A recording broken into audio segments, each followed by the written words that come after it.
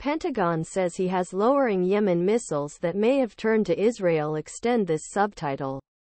Kevin Dietsch, the Pentagon said that he had dropped missiles from Yemen and set out for Israel potentially. Rapor arrived only one day after U.S. troops were attacked in Iraq Syria, and he was afraid of the regional expansion of conflict between Israel-Hamas.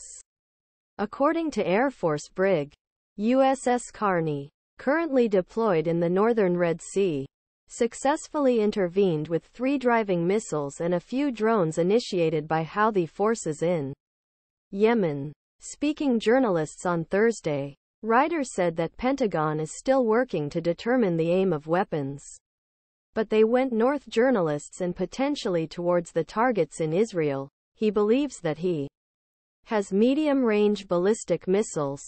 Carney is equipped with various missile defense systems, but did not say which system was used to destroy the Pentagon missiles. Since country was attacked by Palestinian militant group on October 7, U.S. Army may represent first shots of Israeli defense, while regional tensions continue to increase.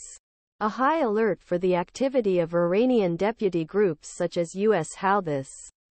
Several armed groups compatible with Iran promised to target U.S. military bases in Middle East if expected Israel intervened in invasion of Gaza. Carney's defense actions arrived only one day after 3 separate drone attacks targeting U.S. air bases in Iraq and Syria. Ryder told press on Thursday that 2 of the attacks caused coalition forces minor injuries. The 3, at the Assad Air Base in western Iraq, had a cardiac part of an American contractor and Ryder described events as an increase in the drone activity against the United States. But it is not clear whether Pentagon is still working to determine whether events are connected to Iran-backed groups. Our aim is to avoid the regional expansion of Israel's conflict with Hamas, he continued, but are ready to defend our partners' interests. And we are ready, will take action to do so.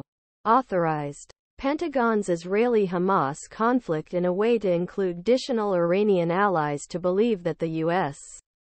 bases did not receive a series of attacks. He added, Iran has long been supporting Hamas in form of training and ammunition. But the U.S. said that there was no clear evidence that Iran has directly participated in the 7th of October Israeli attack. President Biden has repeatedly warned Iran and regional allies not to increase tensions, including by deploying several warships, aircraft carriers and maritime to region.